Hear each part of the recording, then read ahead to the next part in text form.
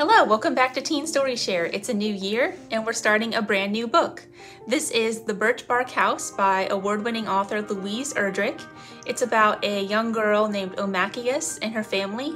They are Ojibwe and it takes place during the mid-1800s. And if you're not familiar with this, a lot of people actually recommend reading it alongside or as a companion with the Little House series because they take place during the same time period and you get a more well-rounded view of the time period, both from Native American Ojibwe perspective and from settler perspective. So if you want to know more about that, you can check out the description down below, but I'm just going to start reading right now. The Girl from Spirit Island. The only person left alive on the island was a baby girl. The tired men who had come there to pick up furs from the Anishinaabe people stood uneasily on the rocky shore. The voyageurs watched from a distance as the baby crawled in a circle, whimpering and pitiful. Her tiny dress of good blue wool was embroidered with white beads and ribbons, and her new moccasins were carefully sewn. It was clear she had been loved.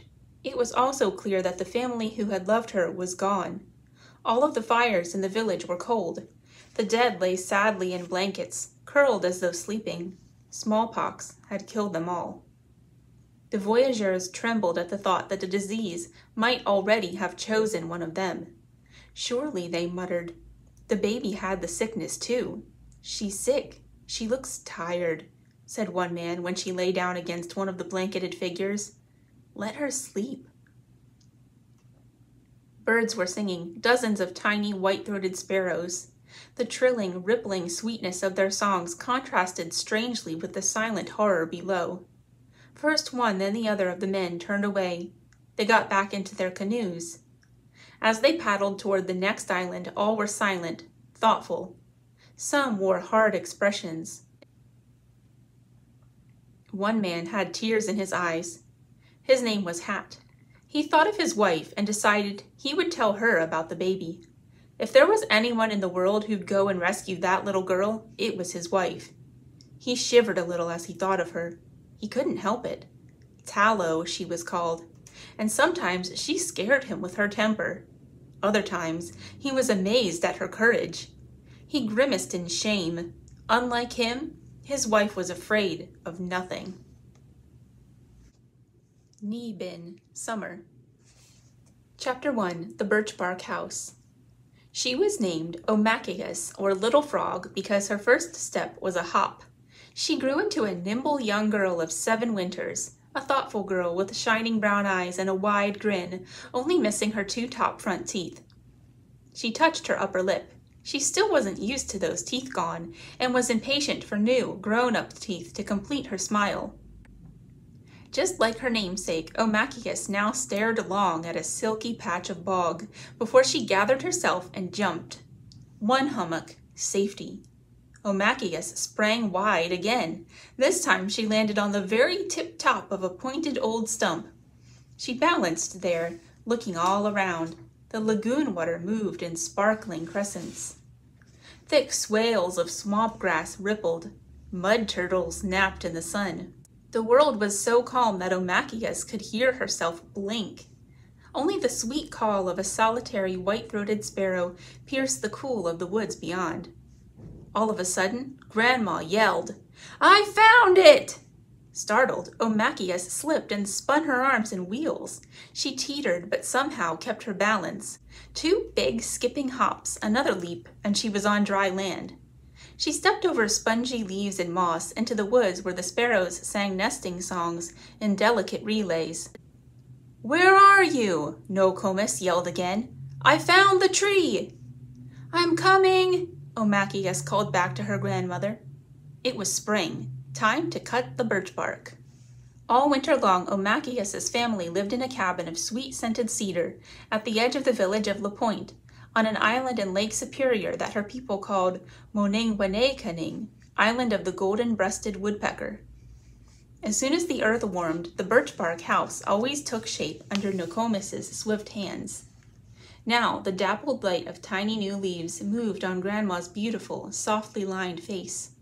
In one hand, she waved her sharp knife, taken from the beaded pouch on her hip. In the other she held tobacco. Nokomis was getting ready to make an offering to the spirits, or manitous. They loved tobacco. Omakayas banged the tree her grandmother had found. "Yes, here it is, this one!" Omakayas was skinny, wiry, and tough for 7 winters. She slammed the trunk of the birch with a big rotten stick. Splinters of soft wood flew. "Booney!" Nokomis scolded. "Leave it alone!" She walked up to the tree and put her leathery, paw-like hands on the smooth bark, feeling for flaws. Yes, she decided, her eyes sparkling at her granddaughter. A good one. "Is it ready?" "Geged," said Nokomis. "Surely." Nokomis's tobacco pouch was decorated with blue and white beads in the shape of a pipe. She had owned this tobacco bag ever since Omakayas could remember. When she talked to the manitous, Nokomis dipped out a pinch of tobacco. "Old sister," she said to the birch bark tree, "we need your skin for our shelter."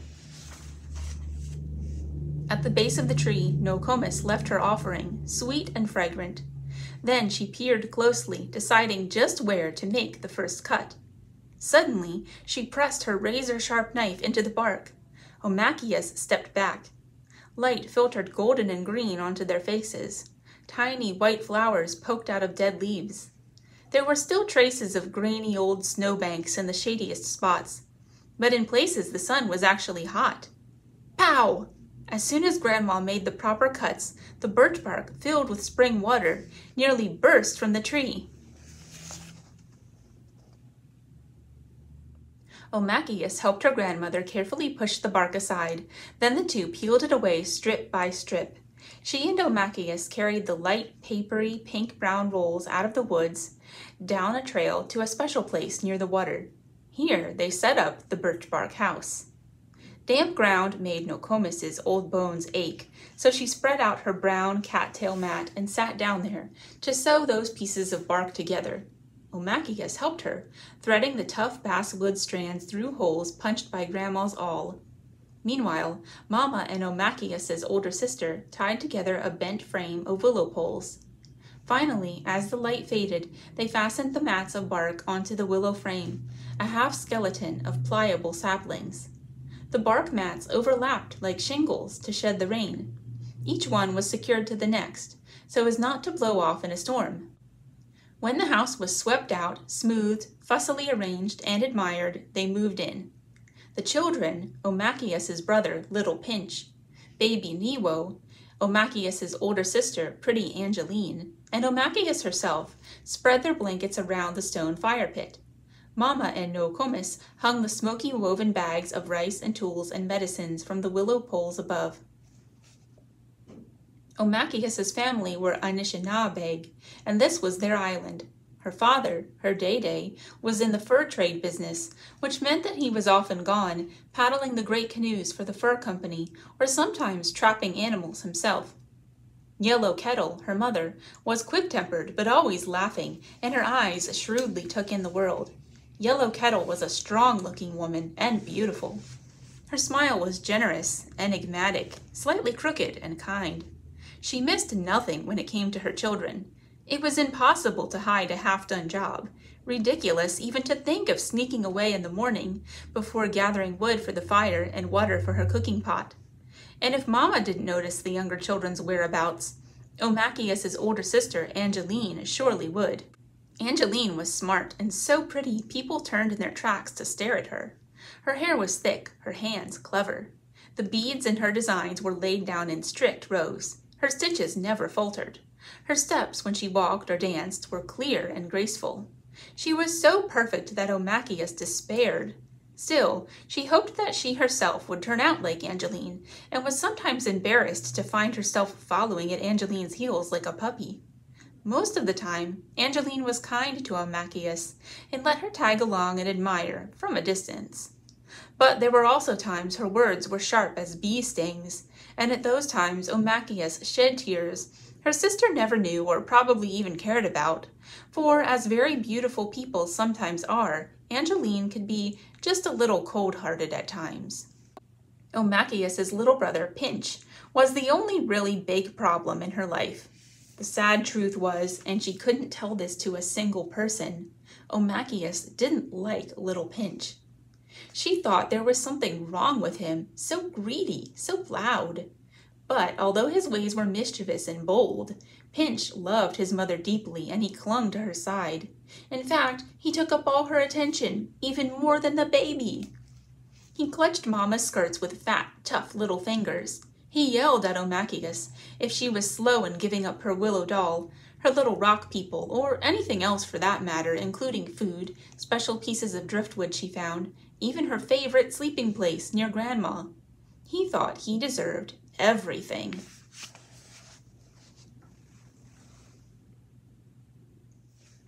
At least when it came to Niwo, there was nothing to complain about. He was so sweet that Omakayas often pretended he was her very own baby. Of course, she hardly ever got to hold him, for he was still very young. Still, she was sure he preferred her to Angeline and certainly to Pinch. Sometimes he even held his arms out to her when Mama was holding him, and yelled with delight when Omakayas picked him up. As it grew dark, the family ate makooks of moose stew and fresh greens and berries, licked their fingers and bowls clean, and at last rolled themselves into warm, fluffy, rabbit-skin blankets that still smelled of the cedary smoke of their winter cabin. They were glad to be close to fire, sleeping on soft, grassy earth, under leafy sky, and best of all, near water. They fell asleep to the peaceful, curious, continual lapping sound of waves. The fresh wind across the big lake blew away the smoke of cooking fires and vanquished the mosquitoes that came out in whining droves and had plagued them in town. It was good to sleep where the village dogs didn't bark all night, and where the only sound to disturb their dreams was the pine trees sifting wind in a lulling roar. Unless, of course, it stormed.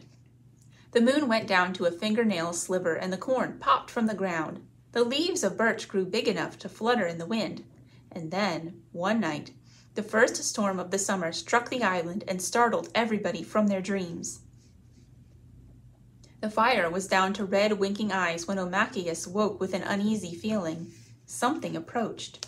She'd felt a footstep. Omakayas was always the one to sleep near Grandma, and now she rolled close. There was a lonely insistence to the sound of the wind, and then everything went still. Far off, she heard one huge footstep. There was a long silence. Then another step fell. The earth shook slightly beneath her, vibrated as though she lay on the head of a vast drum. A drum! She remembered that Grandma had said the island was the drum of the thunder beings. Closer and closer they came, shaking earth with their footsteps. Omakayas's lonely feeling became fright. She hid her face and tried not to think of balls of witch fire or the hooting of Grandfather Owl. She tried to keep herself from picturing pakooks, the skeletons of little children, flying through the woods, or the icy breath of giant wendigos striding over the ground, cracking trees off with every foot crunch. Another step, another and another fell, and then the wind howled to life. Rain slashed against the tightly sewn walls. A breath of air stirred up the slumbering coals and cast shadows leaping and fighting on the inside walls of the little Birchbark House. The willow poles trembled, bouncing with the force of the gusts of wind. The birch bark scraped and flapped, but was held on with tight stitches. Omakayas hid her face as thunder rolled, smacking onto the lakeshore, waking everything and everyone with its quick violence. The storm punished the ground and then passed over, dying off in softer mumbles. The dull thuds of thunder falling in the distance now felt comforting, and before the sounds entirely faded, Omakayas was asleep. Moningwanekaning, the island of the golden-breasted woodpecker, sparkled innocently after that night of raw thunder and lightning. Omakayas woke and immediately began wondering, what had the storm done to the trees? What had the waves washed onto the beach? What interesting bits of wood that she could use for pretend dolls? What kind of day would it be? Were the little berries on the edge of the path ripe yet? An unpleasant piece of wondering came to her too. Had her mother finished scraping and tanning that ugly moose hide, or would she have to help her? Oh, she hoped not. How she hoped! There was a saying she hated. Grandma said it all too often. Each animal, she would say, has just enough brains to tan its own hide. Mama tanned the moose hide with the very brains of the moose, and Omakayas hated the oozy feeling of them on her hands, not to mention the boring, endless scraping and rubbing that went into making a hide soft enough for moccasins. From a fire in the center of the bark house, a thin curl of smoke rose, then vanished through a crescent of sunlight in the roof. If only she could escape with the smoke! She could already hear Mama and Grandma outside at the cooking fires. They were planning the day's work. In no time at all, that soaking moose hide would be stretched on a branch frame, and she would be required to scrape at it with the sharpened deer's shoulder bone that her mother kept in a bundle of useful things near the door. Her arms would tire, they would feel like falling off, her fingers would go numb, her back would hurt, the awful smell would get into her skin, and meanwhile, all the little birds would find the luscious patch of berries she alone knew about. By the time she got that stupid old moose hide softened up, they would have eaten every last berry. She must act, quickly. The air was fresh, delicious, smelling of new leaves in the woods, just popped out mushrooms, the pelts of young deer. The air flowed in, rain-washed, under the strips of birch bark walls she had helped sew together yesterday. Like a small striped snake, like a salamander, or a squirrel maybe, or a raccoon, something quick, little, harmless, and desperate, she slid, crept, wiggled underneath the sides of the summer house. The seam of bark caught her in the small of the back, stuck tight. If only she hadn't done such a good job of sewing it up. If only, too, Angeline didn't have such quick ears and sure knowledge of her whereabouts at all times. There was a firm pressure suddenly at the small of her back, still caught on the inside. Her sister's foot. Her sister's gloating voice. "Neshime, baby sister, little frog, don't go jumping off." Then there was her mother, rounding the back of the house, one side of her hair still flowing down, unbraided. She glanced in surprise at Omakayas, trapped, then, unable to hide her amusement, a big grin spread over Mama's face. Her admired big sister, her beloved mother, laughing. There was Omakayas, laughter from the front and laughter from behind, and suddenly all of last night's thunder in her heart. Omakayas sat near the cooking fire and slowly, with deep inner fury, ate a bowl of cold stew. She dragged out the time waiting for her hateful job to start. Mama was wrestling that hide out of the stream now, where it had been soaking for days and nights, gathering up its scummy, woolly slime. Mama had already set up the dreaded frame of branches, and there were strings of hide nearby that she would use to tie the skin up tight so that it could be worked. Omakayas knew how important it was to tan the skin, how her mother would cut up the soft, smoked hide and sew on the winter's moccasins all summer. She pictured her mother finishing them with lovely, soft toe puckers so the girls' feet could twitch and dance. She could imagine Yellow Kettle beading them, lining them inside with the silkiest rabbit fur and pieces of an old wool blanket. Yes, it was an important task, but Omakayas still didn't want it.